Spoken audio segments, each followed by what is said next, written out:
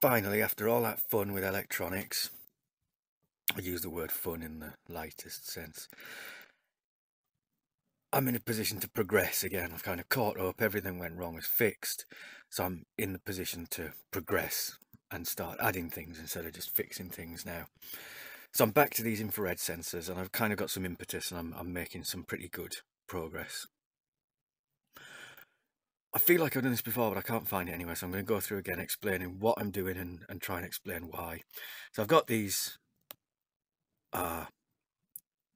storage lines, really, and you know, the reason for them is so that, as is obvious from here, I don't have to keep taking trains on and off the layout. Most of the trains I own I can have on the layout at the same time, and I'm not having to box them up and get other ones out. And this was always the space that was designated for the yard, and I want to make the most of the space as I possibly can, most use of the space. So as this shows, on a lot of the lines I'm going to be doubling up trains, a short one and a long one. There's usually space on the layout for that. But if I'm doing that, it adds a bit of complication if I'm going into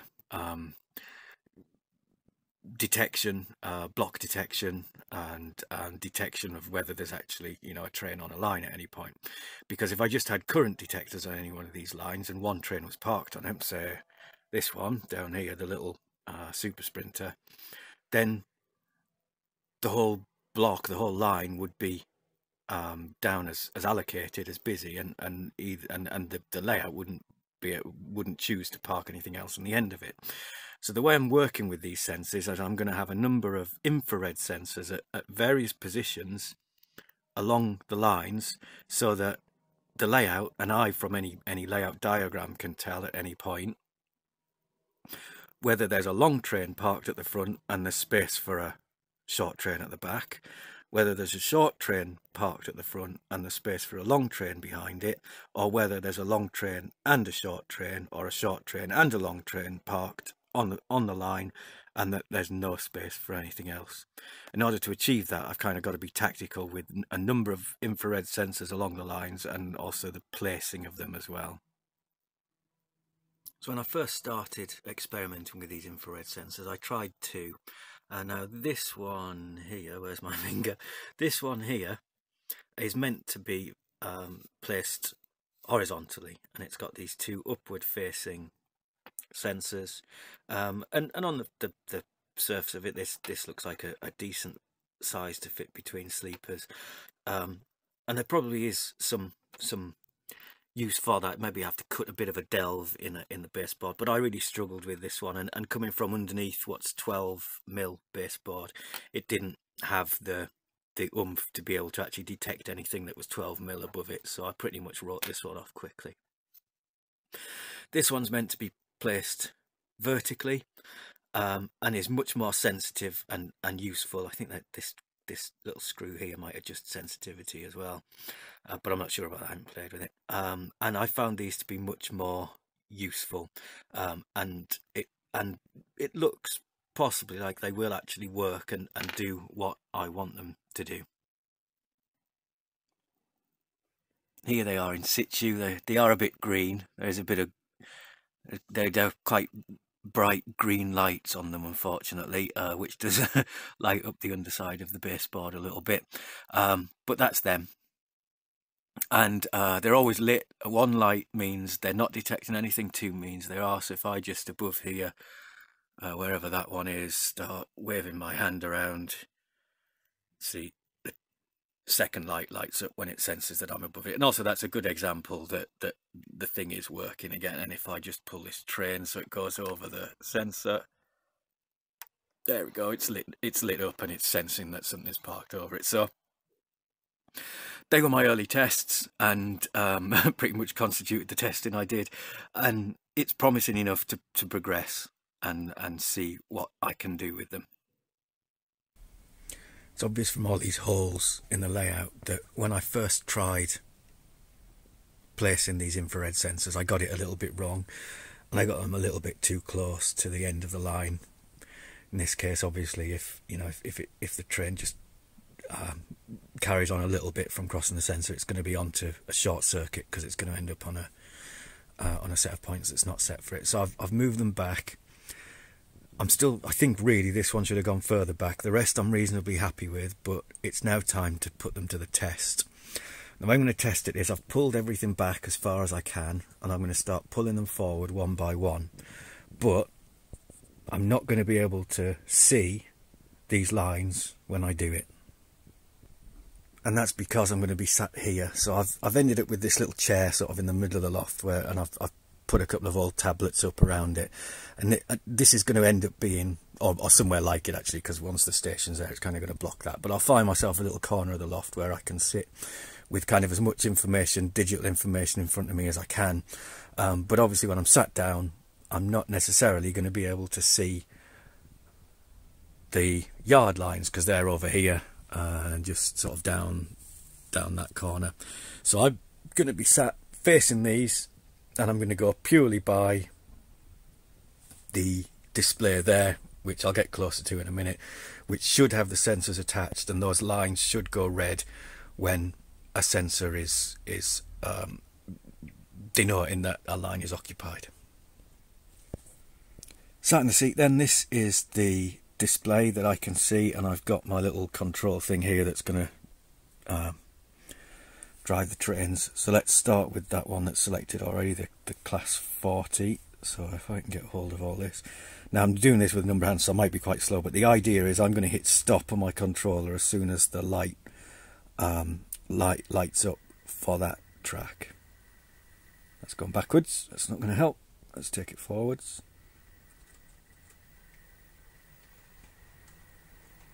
So I'm looking for a light to light up. There it is. Stop. It was terrible reactions, but there we go.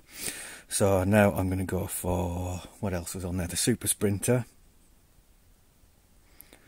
Let's get that selected. Take that forward and do the same for this one.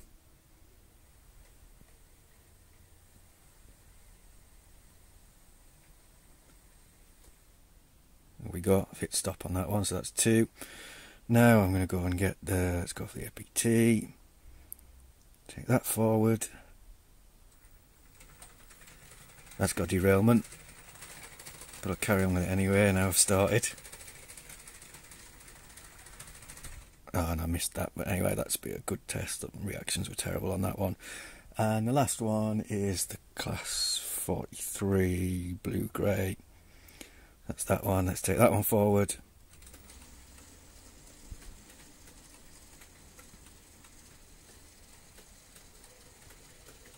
And that's lit up as well. So with those 4 moves, let's go see what damage I did. Over to the front here. So the Super Sprinter, yeah, I was worried about that, and that's gone too far forward. I think I'm going to have to do a second move on that one. Although I think I did maybe, was that the one where I reacted really badly to it? But that's too close, obviously far too close to the end of the line, so that's going to need some looking at. APT is pretty good. There's a decent distance there. The class 40, that first hole's misleading. The one it actually went over with the sensor in it is there. And the class 43, the sensor it went over is there. So they're not bad. I'm wondering if I just had terrible reactions with that one, but it is noticeably closer to the end of the line than the other ones. The APT, oh, I won't push that back because it's got derailment. But that's not bad. I think this one is too close to the end. I'm going to have to review that. But the others are looking pretty decent.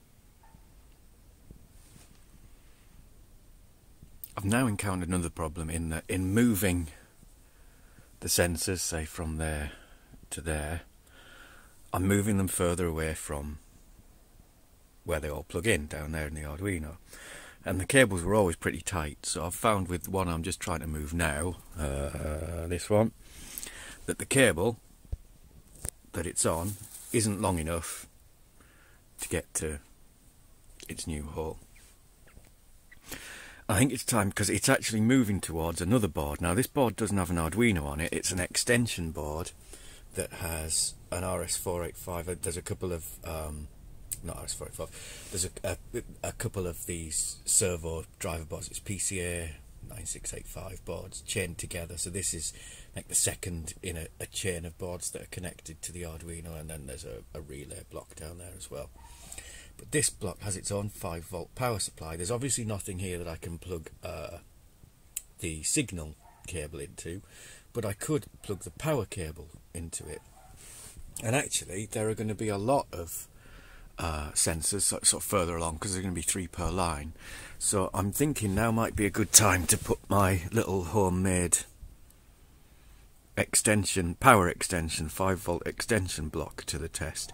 Again, if these things actually exist commercially, if someone knows what they're called, because I can't find them.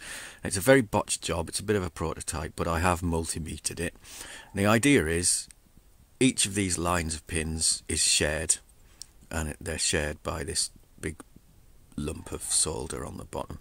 And obviously I've checked continuity between the 2 lines, that they're not connected, in case some solder had drifted into that channel on the bottom, and tested. So each of these pins is connected to each other, each of these pins is connected to each other, but there's no continuity between the 2 lines.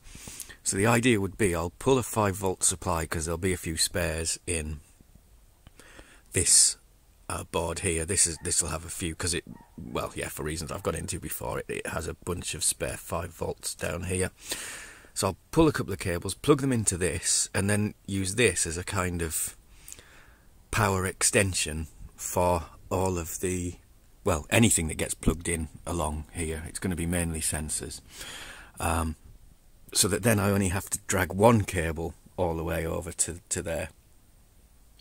And actually moving forward, when I get the next lot of sensors in, which will probably be around here somewhere, I'm then thinking of using input shift registers, which will mean actually for all, however many, 8, 9 sensors that will be in this area, I'll actually only need to pull 1 or 2 cables. I'll have power for it all here anyway, because I'm going to get this thing plugged in. So the only cables that will go all the way along to the Arduino will be the cables that plug the shift register in, and I think that's only 1 or 2.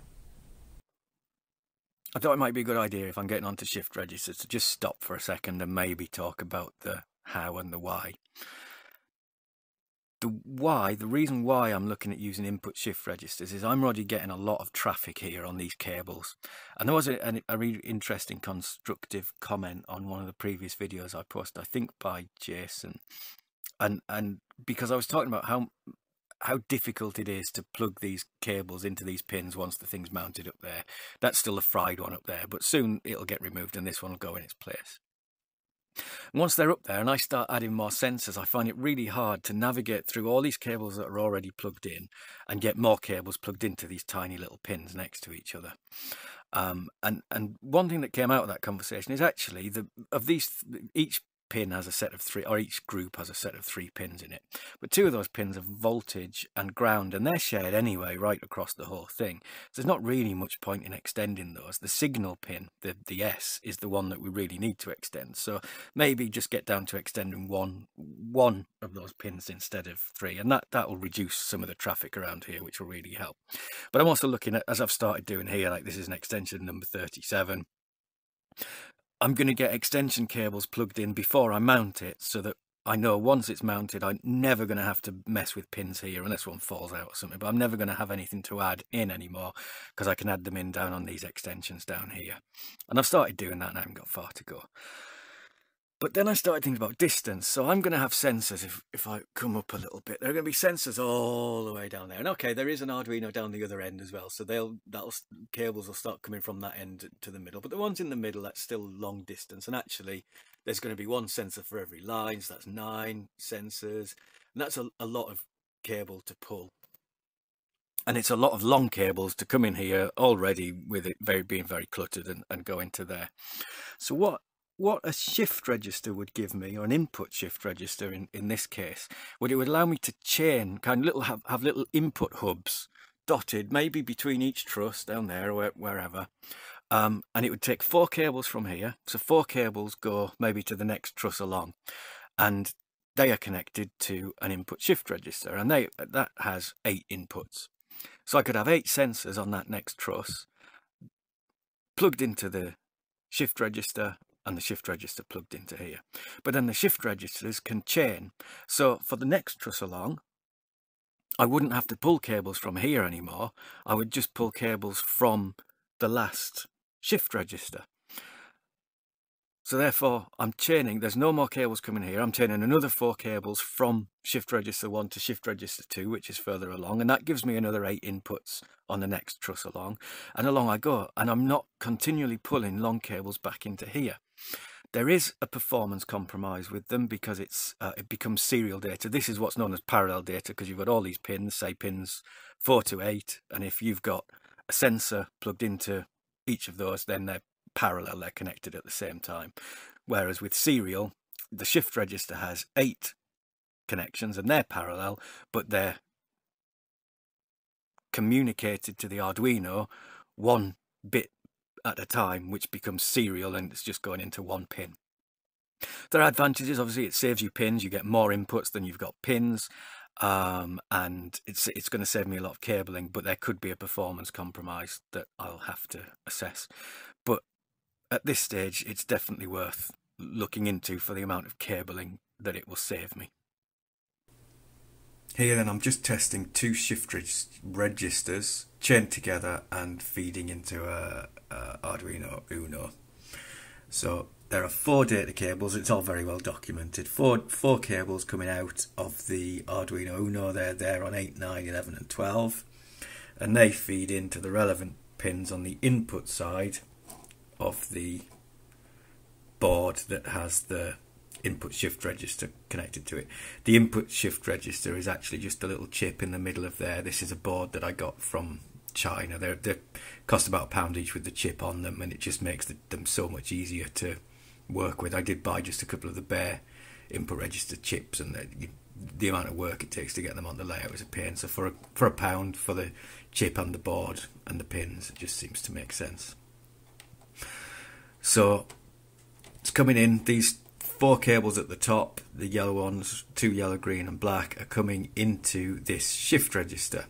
The shift register then has an input from a infrared sensor on that blue cable there, and then 4 cables are going back out. The 2 at the bottom are ground and 5 volts.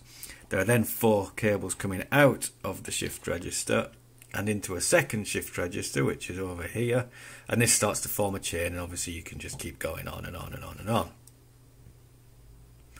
And there's 1 cable coming out of down this side. These are the inputs, so each shift register has 8 inputs, and there's another infrared sensor sat into that one. So I've got the first shift register has 8 inputs, but it only has 1 sensor connected. The second shift register has 8 inputs and only has 1 connected. Obviously each could have 8. So the general idea now is it sort of works like gravity, in that imagine these shift registers piled on top of each other, and each holds 8 values and has capacity for 8 values. So what happens when I run the code on the Arduino, and it's pretty much, there's a couple of prep lines, but it's pretty much just one line, shift in. Shift in, once the gate has been opened, will take 8 values from the first shift register, this one. But in taking those 8 values, it kind of empties the holes where those 8 values were, so the 8 that are in this one fall into this one. So the 8 that were originally in here have fallen into the Arduino, created capacity, and the 8 that were in there have fallen into this one. So if I do the shift in command twice on the Arduino, I get, initially the first shift in gets me a byte with the 8 values of these pins along here, or the ones that are connected to the chip. That creates a big space in this shift register, which the 8 values from this one fall into. So if I do another shift in on the Arduino, the 8 that came from there when the first 8 moved in fall into the Arduino, and in 2 commands I have 2 bytes, each with 8 values which represent the state of these pins at the point when they were shifted in. And then there's a little command that comes back that sets them to start sensing on their pins again and stop trying to send. So I guess now it's time to go and look at the code. Here then at the computer, I've got a simple sketch. It's always best, I started with a simple sketch. Obviously what I don't want to do is, because there's so many variables even with the shift register, I don't want to just kind of incorporate into the code for the node straight away. So I've got a simple kind of debugging type thing. A lot of this code is just available on the internet, and I've copied and pasted it.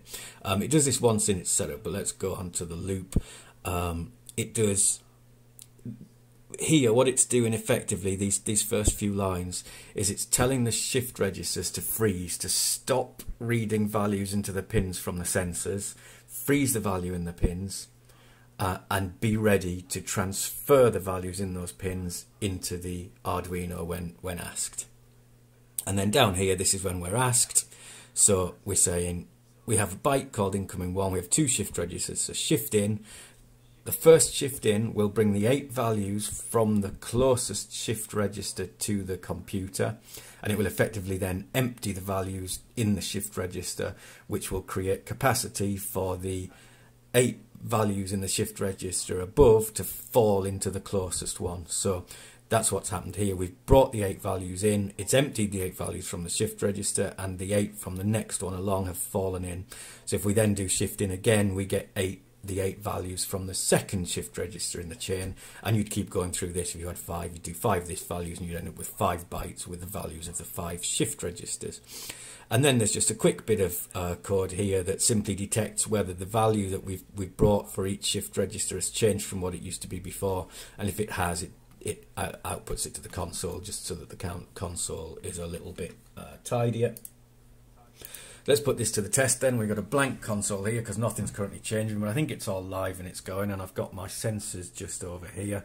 So I'll do my best to, well actually no, I'm not going to be able to do it. So we've got one here that's connected to the first sensor. So we should see changes on byte 1 here. If we move this, the light is currently on, the sense light. So if I move it so that the light is off, we've had a change here. In fact, no, I changed 2. This must be, or I moved them both, who knows.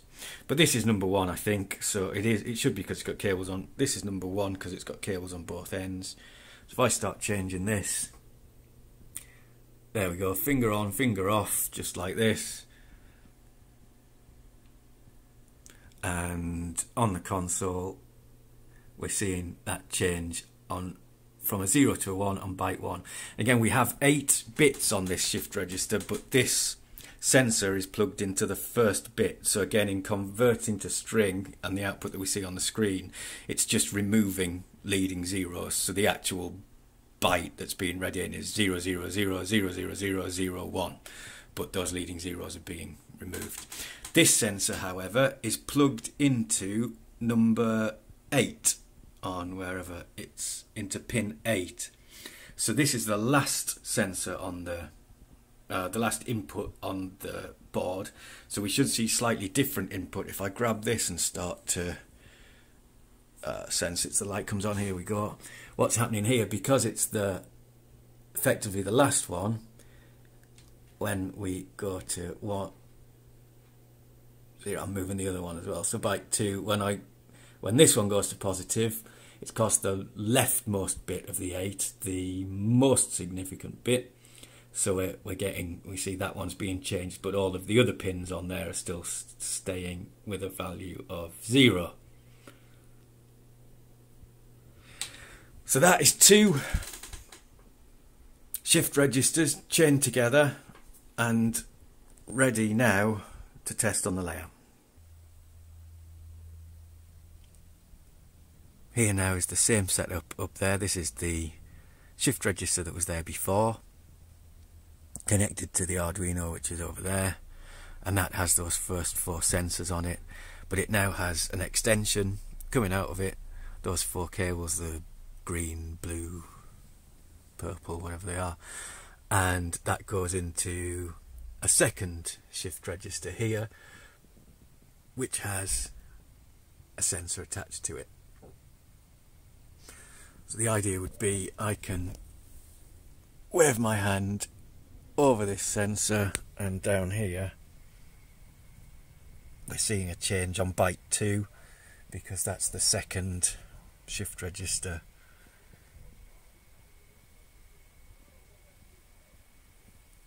in the chain. And I can also wave my hand. If I wave my hand over this one, this should be on byte 1.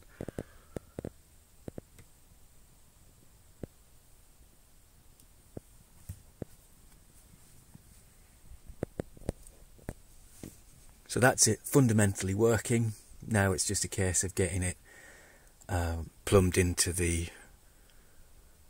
code for the actual CMRI node. Back to the code then, and this is the code I wrote that just does the debug analysis of the values coming from the shift registers. And the important thing to note before I go back onto my CMRI node code sketch is these delay microseconds here. Now I'm assuming what these are for is part of the process of loading data in from the shift register is this pulsing of the load pin. Now I'm assuming that these delays are here so that the pulse is long enough for the shift register to register that there was a pulse. Maybe if this delay wasn't there and it just went low high really quickly, it wouldn't register that there was a pulse and wouldn't prepare for data transfer. I don't know, but that's just an assumption I've made. I haven't looked into that. But I want to avoid putting these delays in my CMRI node sketch because I don't really want it, even for 5 milliseconds. If I can avoid it, it's going to to some extent affect performance, and I really don't want to do it. So what I've done is, because my code is already, so here's the bit right at the end, so the last thing it does in the loop is it does this this transfer here, and you'll notice here that the low switch is commented out and the delays. The reason why I've done that is I've assumed that because so much other stuff happens in this sketch now each time it goes through the loop, that if I set that pulse at the start of the loop, by the time it's gone through all these other gubbins that it needs to do and gets to the end of the loop, which is where it does the reading from the shift register all the way down here, then probably 5 microseconds will have passed anyway.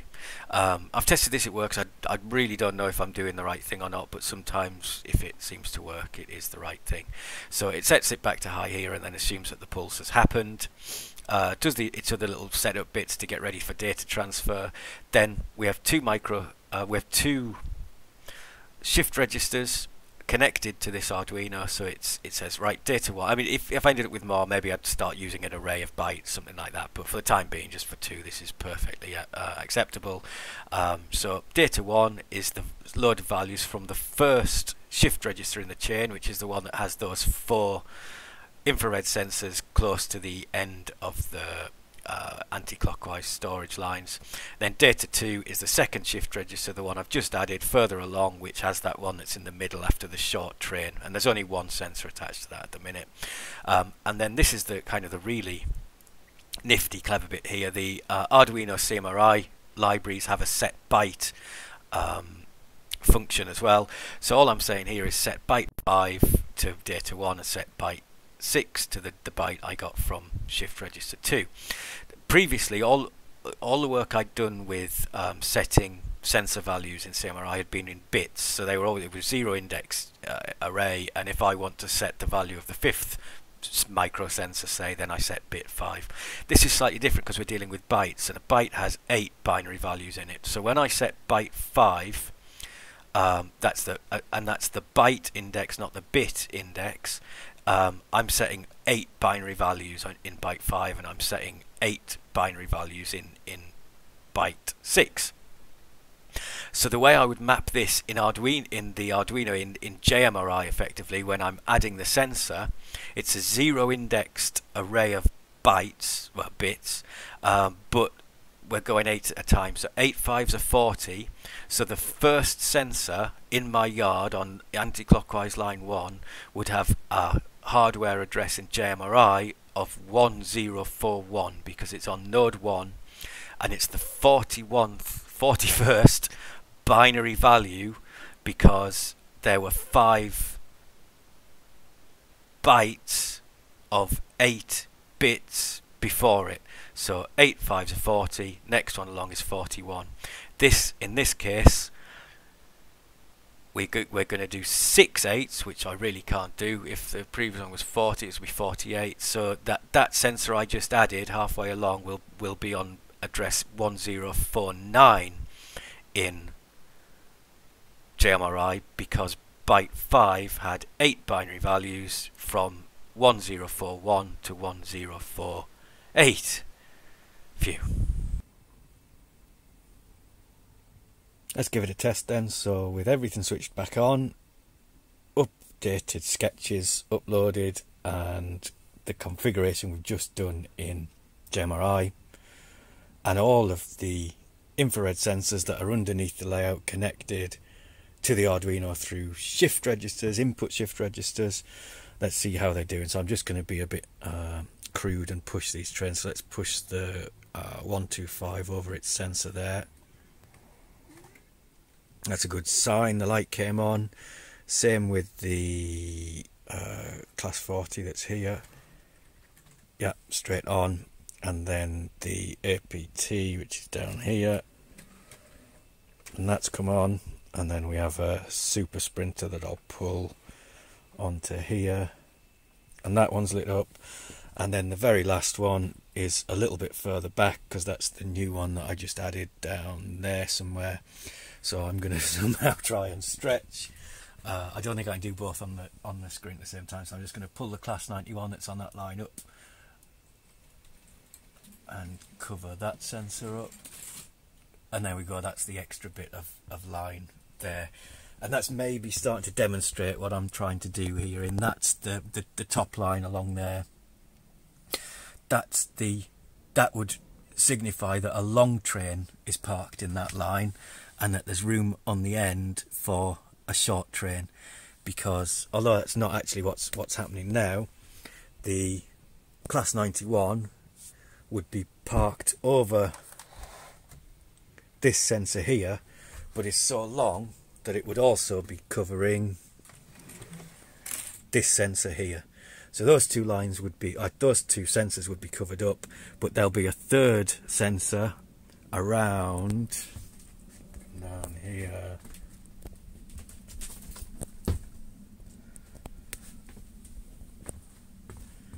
Here, because that, going by the APT, that's about the length of a long train, and obviously I need to make sure that I don't get any trains longer than this, but really anything longer than these would be too long for the layout anyway.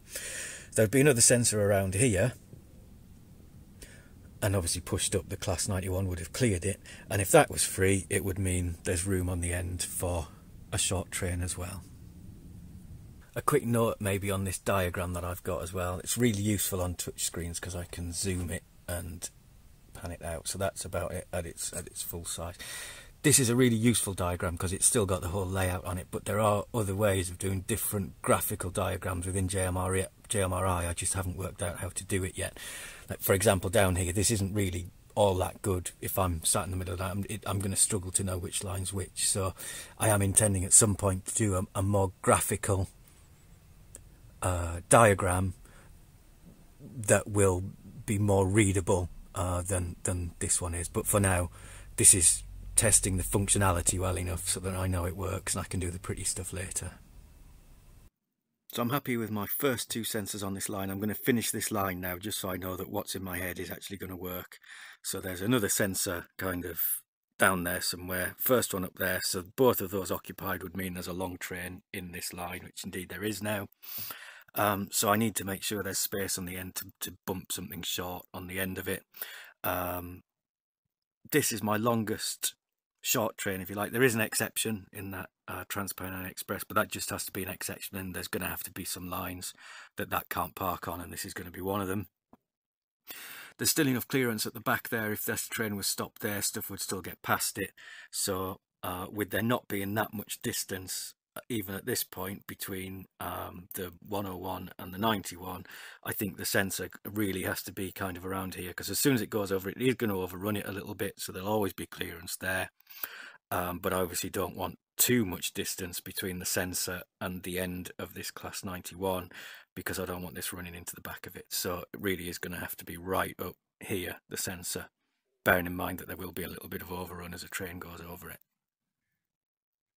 Then one other thing to note, from a little bit further back here is that when the sensor goes into that gap between the two trains there, it's going to be much closer to the Arduino at this end of the loft than it is to the one I've been working on so far down there.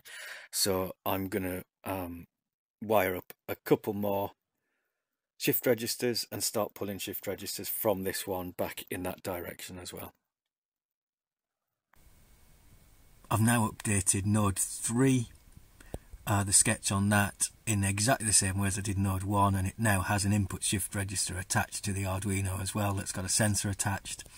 So I used exactly the same pins, exactly the same code, exactly the same CMRI byte number. So here, right at the bottom, I've ended up adding a new sensor at JMRI ID 3041, because again it's ID 41 after those 5 bytes previously, and the 3 is because it's on node 3 rather than node 1. And I've added a block and I've updated the diagram in exactly the same way, so they're fully occupied now. There's a line right across that first yard line, a red line right across that first yard line. Quick test then, just to make sure it's doing what I want it to do, what I expect it to do. I'm still just testing this rightmost line along with the class 91 on it, the swallow one, and that's the line that's currently very red across the middle. The top part of the screen there is kind of the inside of the layout, the bit where I walk around. So that red line is the line on the very edge. At the moment it's entirely occupied. I don't know if the video can quite pick it up. I think maybe it can. There's a class 101 parked behind the class 91, so that line's full and that's being reflected in the diagram. So I'm going to try and pull the class 91 away.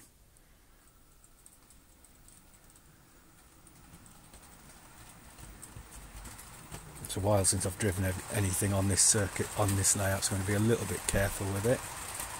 I'm going to pull it away quite slowly because it's going to come back in, I think, just for ease. So now I'm going to move the class, the line, you can see the big line where the class 91 was. In fact, I'm going to stop this class 91 just so I'm not rushing myself. That line on the diagram where the class 91 was is now free. So the idea would be the class 101 picks up and it trundles along.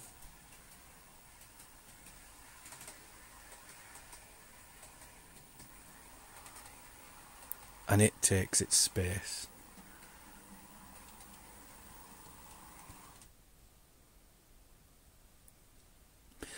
Then with just the class 101 on that line, the diagram is then saying that there's a big space at the back. So as the 91, which I'll start again, makes its way around,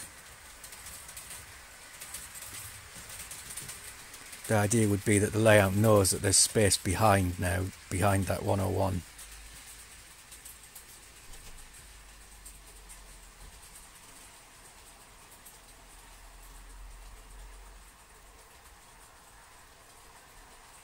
In comes the 91 now.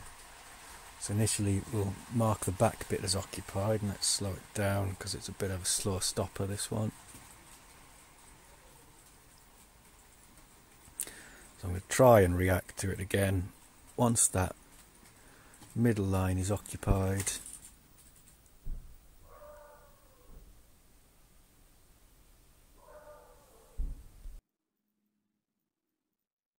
Well, the more observant may have spotted that that didn't go very well. At the very end, a train came over this sensor here, and the track diagram the line didn't go red, so I didn't know that that block was occupied, and I drove one train into the back of another one, which is exactly what I'm trying to avoid. Initially, the first thing I checked was the sensor itself under here, and that was lighting up as it should. So the next thing I checked was down here. I added some debug code to the sketch, and the block updates, because I thought the newest thing that I've added was the shift register, so it's bound to be that. It's bound to be something wrong with that, with the cabling or something. But actually, no, it was behaving as it should, and the output log was behaving as it should, and logging changes. So then I came over to the console because I thought, well, if it's not them, it's bound to be the 485 module on the Arduino. But here on the output,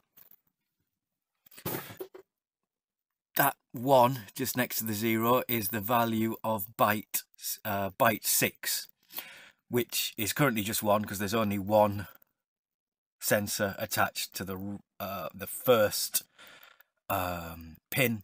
So it's either only ever going to be 1 or 0 with all those trailing leading zeros, and at the minute it's 1. And that's correct, and that's changing. The input coming from the Arduino was changing as and when I parked a train over it. So it's not that. Surprisingly, it's not the 485 module. So then I went and had a look. The kind of next step along is the sensor. So I came and had a look at the sensor, and the sensor was setting correctly. So then it was right along to the block, and it was the block that wasn't setting as occupied, even though the sensor it was attached to was setting as active. And what I found was, when it's this line along here, when this sensor wasn't activated, regardless of whether the one at the back was, this block would notify me fine. It would be reactive and it would work. But if I just then occupied this sensor, this one wouldn't work. But of course, the one at the back of the three, the third block, would always be occupied. So you'd always have this one red and this one red, because the train's coming in this direction and it's crossed that one before it's got onto this one. And I don't know if it's intended behavior of JMRI, and I need to find a new way of configuring it. But what I found was, if this block and this block were occupied, then even if a train came into this block, it would never be marked as occupied, or sometimes be marked as occupied very, very late, like 20 or 30 seconds after the train entered it. But it's particularly useless. So what I thought I'd try is, I read on JMRI actually uses its direction. It uses something called beans and something else. It basically works out which block follows another one from this diagram. So I thought, does it know that these blocks are now following each other? And it's doing something like, if this block is occupied and this block is occupied, then this one can't possibly be, which seems strange to me. But what I did was I deleted the bit of track here that had the third block attached to it, and then just added a bit of track that has no block attached to it at all. And now this sensor works fine. So I need to work out whether this is a bug in JMRI or deliberate behavior that I'm exposing by configuring my blocks badly. One last bit then on what I've found out about this block occupancy thing. So I've got these 3 blocks here. Third block, second block, first block. And this is the direction left to right that trains come through. What I was finding was, now by joining these 3 blocks together in this panel, JMRI is taking information from that. It's saying, okay, they are adjacent blocks, and I will treat them like adjacent blocks. And it appears that its treatment of adjacent blocks is, if both end blocks are occupied, then it's very reluctant to mark the middle block as occupied, even when the sensor that says it's occupied goes to active. I don't know why that is. I suspect it's deliberate behavior, but I don't know why. So what I've done here is I've just moved the first block to the left a tiny little bit, and I've put a tiny little bit of track just on the diagram with no block assigned to it. So now there's a gap between blocks 3 and 2. And that does seem to have sorted it out. I'm going to try and demonstrate it from here. So I'm going to move that class 91 back a bit.